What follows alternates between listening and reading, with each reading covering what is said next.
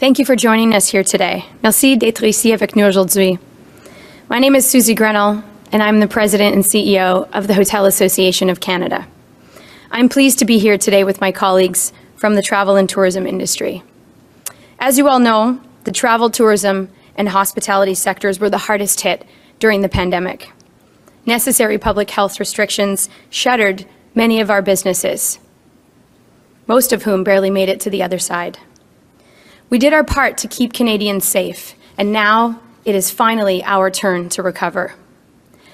Travel is back with a vengeance, and we could not be happier. But the passenger experience at our Canadian airports is a challenge. We have lengthy delays on the tarmac. We have hours of lineups at customs. We're asking people to complete duplicative health checks. We still have random arrivals testing that is compounding the delays and frustrating passengers. At issue today is the fact that travel volumes are increasing, but COVID restrictions and requirements continue to linger. And that is creating congestion at our airports and contributing to a poor impression of Canada and our international travelers. This hurts our tourism industry at a time when we are desperately trying to recover. It adds uncertainty, frustration, and anxiety to the traveler experience, and it hurts our local tourism operators and hotels who are losing bookings because people are choosing other, less congested options. Many other countries like Italy, the UK, Switzerland have fully opened up travel and are fiercely competitive destinations. We believe that Canada should follow suit. So as we gear up for what we hope will be an incredibly busy summer, we are calling on the government today to alleviate the pain points and remove unnecessary restrictions. À l'aube de l'été, nous demandons au gouvernement fédéral de supprimer les restrictions inutiles. We must move away from emergency measures that were necessary at the height of the pandemic towards a more measured and modern system. We are pleased that the government is increasing staffing and remove mandatory testing requirements for travelers in transit, but we need to go further and faster. We can emerge from COVID with a vibrant and thriving travel and tourism sector, and we can fix these delays, and we can do it in time for the summer rush, but we need action today. With that, I'll hand it over to Interim President and CEO of the Canadian Airports Council, Manette Pasher. Merci.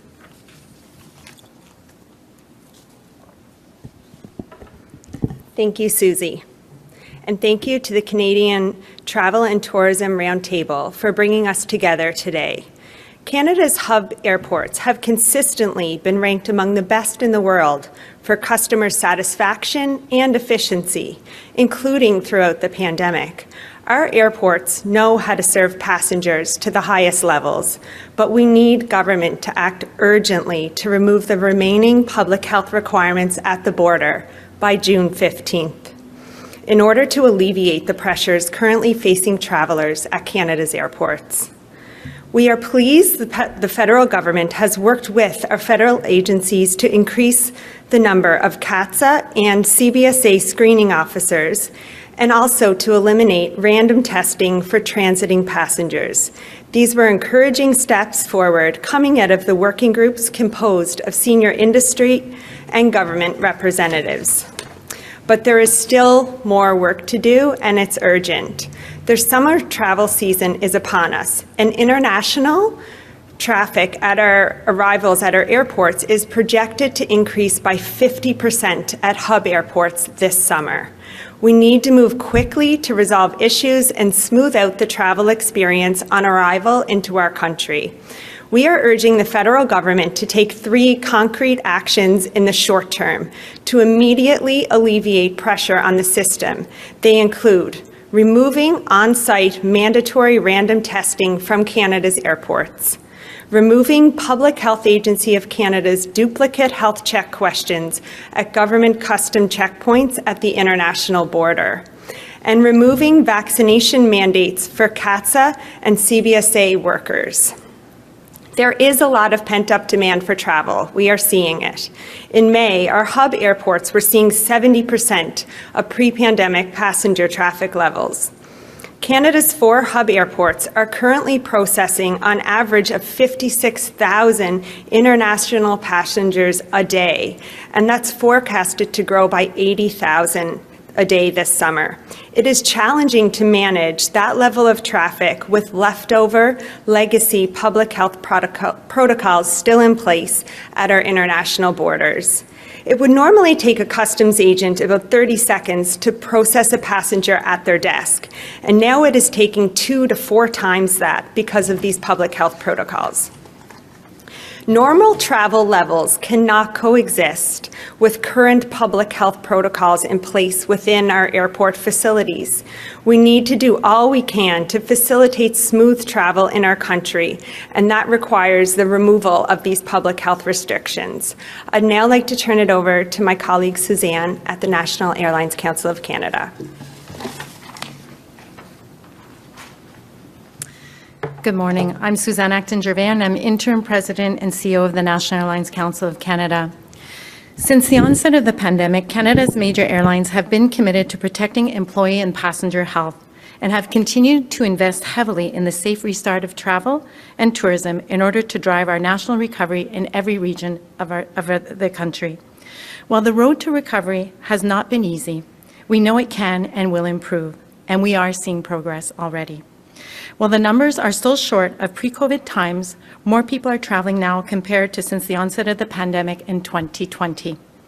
Canadians are eager to return to travel, as are international visitors looking to come to Canada for business or to discover our beautiful nation, and this is a good sign.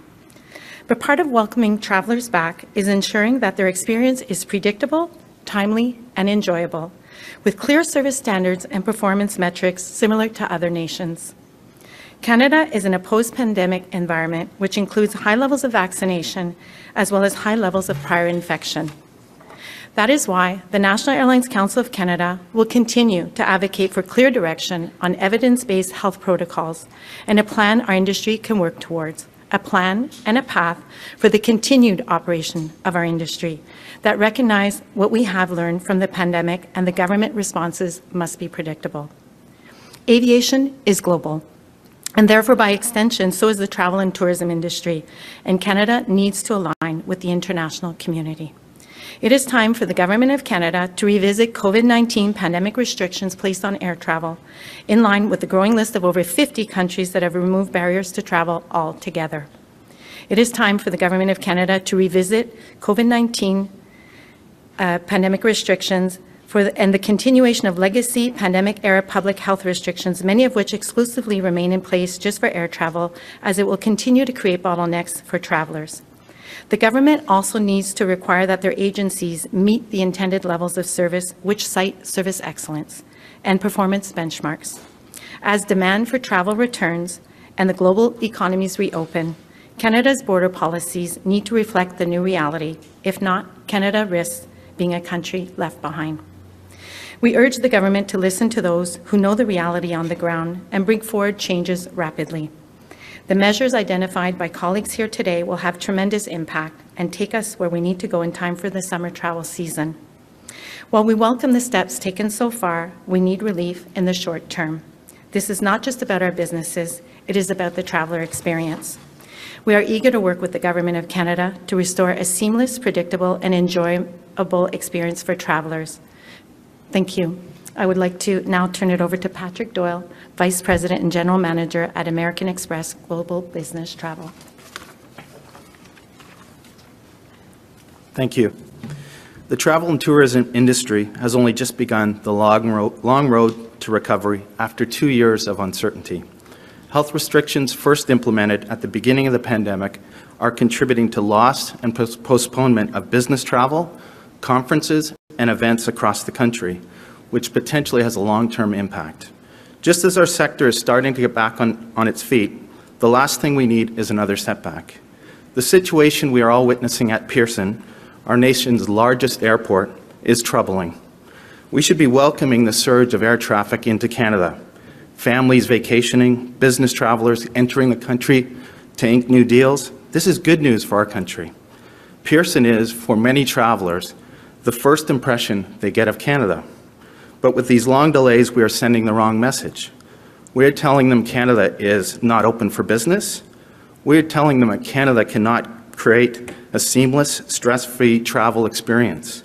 These impressions can leave a lasting impact. Our reputation is at stake. This is why I'm pleased to be here, surrounded by colleagues with similar concerns. The federal government must act immediately to remove obsolete pandemic provisions and ensure the airport has access to adequate resources to process the large influx of travelers coming to Canada. It's time for the travel and tourism to be treated the exact same way as every other industry in the country, open and back for business. These changes must be implemented now. On the eve of the summer season, we cannot wait any longer. While the steps taken by the federal government are encouraging, it's simply not enough. Strong, swift, decisive action must be taken now before it's too late.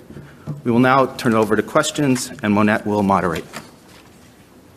We'll start with questions here on the floor. So if anybody here would like to ask a question, please feel free. And then we'll move to questions on the teleconference line. J'ai une question pour Suzy. Are the person who can just give me a little statement in French? Sure. J'aimerais simplement que vous nous rappeliez vos 3 demandes qui sont assez claires, que vous avez formulées, mais en français. Tu pourrais me donner? Oui, absolument. Je vais vous les donner tout de suite. Alors, en fait, nous demandons au gouvernement fédéral du Canada de prendre 3 actions immédiates qui pourraient allévier les pressions sur le système. Alors, ce serait pour enlever qu'est-ce qu'on a dans les aéroports, c'est le testing en arrivant aux aéroports. Ainsi, nous demandons à l'Agence de santé publique d'enlever tout ce qui est comme les questions concernant la santé, tout ce qui est les mesures qui sont doublées, enfin, dans le moment aussi. Et ainsi, nous demandons d'enlever les vaccinations, les mandats de vaccination pour le CATSA et l'agence frontalière. Et je comprends qu'il faut que ça se fasse rapidement. C'est votre demande? Effectivement. Nous demandons que ça se fasse assez rapidement. Comme a dit M. Patrick Doyle, nous sommes à l'aube de la saison de voyage ici au Canada. Alors, effectivement, il faudrait que ça soit sous... Et qu'est-ce que vous craignez? C'est que les gens boudent le Canada? Que les gens n'y viennent pas? Que la saison tombe à l'eau? Effectivement, ça, c'est une des concerns que nous avons. Mais en fait, c'est la réputation du Canada. Et puis, comme j'ai dit, l'aviation est globale. Nous ne voulons pas que notre industrie de l'aviation ainsi que le tourisme en général soit mis à un avantage compétitif pas en ligne avec les autres pays au monde. Et puis, une petite dernière, le ministre du Tourisme, tout comme le premier ministre, viennent tout juste de dire à l'entrée de la réunion du cabinet, la santé va passer avant le tourisme. Est-ce que vous sentez que vous avez une écoute actuellement de la part du gouvernement libéral? Nous sommes toujours à l'écoute et prêts à travailler et collaborer avec le gouvernement fédéral. Nous réalisons que nous ne sommes pas des experts en santé publique, mais nous sommes des experts en aviation et dans le domaine du voyage et du tourisme. Et qu'est-ce que nous voyons ici au Canada, c'est que le domaine du voyage est la seule industrie qui continue à être sujet à ces restrictions. Et ainsi, nous voyons d'autres pays globalement qui font de l'avant. Merci beaucoup. Merci à vous. Hi there, I'm Annie with CTV National News. I'm hoping you can talk about what the impediment is to these regulations. You're saying that you want the regulations for vaccination removed, the testing. Is it that you are finding people aren't coming to Canada because they're unvaccinated and don't want to quarantine? Is it that it's causing more delays because there are not enough staff because they may not be vaccinated? What specifically is the impediment that you're seeing because of the travel restrictions? Yeah, sure. This is really about facilitating the smooth travel process. So this is backing up arrivals at our border. You're talking about, if you just take the example of Pearson, 30,000 people coming through per day through our international arrivals into our facility. And it would normally take a customs agent 30 seconds to process that passenger when they're at their desk. It should take, an international standard would be about 20 minutes to get through the line, and we're seeing much longer lines. We're seeing people backed up, waiting on planes anywhere from 30 up to 75 minutes at peak times. So this is just unacceptable in terms of entry into Canada. And the reason is because each person has to be vetted in terms of health questions that are asked multiple times, both in the ArriveCan app, also at the machine, by the customs agent at the desk. And then we need to decide, or the government agency needs to decide, who is going to be randomly selected for testing. 4,000 people a day are randomly selected for testing, but we need to vet all 30,000 of those passengers into Pearson, 50,000 into our country. It's slowing down the process in terms of smooth arrivals into our country. Our airports were not built to facilitate public health requirements. They were built for the smooth, transiting of passengers, welcoming them into our country. So this is really what's backing up the system at our international arrivals. And I guess my follow-up is, how much of the change is on the airlines themselves or on the different agencies? Because staffing is a huge problem. If there were more staff, more CATSA agents, more flights that the airlines were putting on, you could space people out when they arrive and give them more time, or you could run through it faster. But staffing, from the airlines' perspective, from CATSA, from border agents, that seems to be a major barrier, and that's what the transport minister has highlighted as sort of the bigger problem, more so than the restrictions. Yeah, so that's a pre-departure coming, when you're traveling and you're leaving the country. What we're talking about today is arriving into our country, and that is customs officers, the federal agency, CBSA, is responsible for that within our airports. We were able to facilitate smooth travel pre-pandemic. We will be able to again if we didn't have these public health measures in place. Is there a staffing issue across, aviation in general? Absolutely. We're all facing that shortage and working hard with our federal government agencies, our airline partners, our airports. We're all working hard to get people staffed up and back to work as quickly as possible.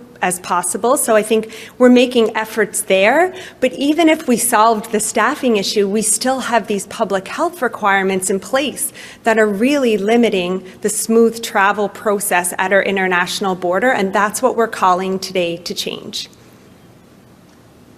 Hi, it's Tom Perry with CBC. I'm just wondering, in terms of, right now I don't even know if you can get a flight from Europe to Ottawa. You've got to go through Pearson, and I'm wondering if that routing issue is making the situation at Pearson worse. How do you deal with that? Well, we're back to, in terms of air traffic, we're back to about 70%, so we're not back to normal. So some of our flights at airports across the country are just beginning to return in terms of international traffic. But we should be able to facilitate the volumes that we have right now. We're only at 70%, so it really is coming back to these public health requirements for international travel at our border. It isn't necessarily about, Ottawa doesn't have their flight back, so that's all going back into Pearson. We should be able to facilitate the level of traffic that we have and smoothly process passengers. And do you see any public health reason for maintaining the restrictions as they are? I guess I would just say that we are an outlier in Canada right now. There's 50 countries around the world that have reopened, and some countries like Australia and New Zealand that have been very reserved in their public health requirements. And I think we need to look at that as Canada and say, where do we fit? We need to reopen our economy. This industry has been through a lot the past 2 years. We're coming into our third summer. We want to be able to welcome people to our country. We do not want them sitting on a tarmac for any amount of time. We want them to, come to Canada. We need tourism back in our economy throughout the country, and we need to move forward. And we want to get the pandemic ended as well. So I'm just wondering, do you see any reason to maintain any level of restrictions at this point? The restrictions that are in place right now are surveillance testing within our airports. I'm not aware of any other countries that are doing testing within airports around the world.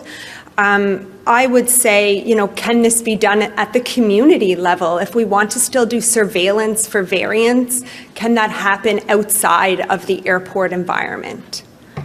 Thank you. Are there any more questions in the room? Okay, with that, we'll go to the operator. Sure. First question comes from Laura Ullman with the Canadian Press. Please go ahead. Good morning. Thanks for taking our question. I wanted to ask you first, I'm sorry I missed your reference to June 15th, but it sounded to me like you were giving the government a deadline, and I'm wondering what the significance of that date is and what you think would happen if the government doesn't make changes by that date, because they've already said that the public health measures are going to remain in place until June 30th. Thank you for the question.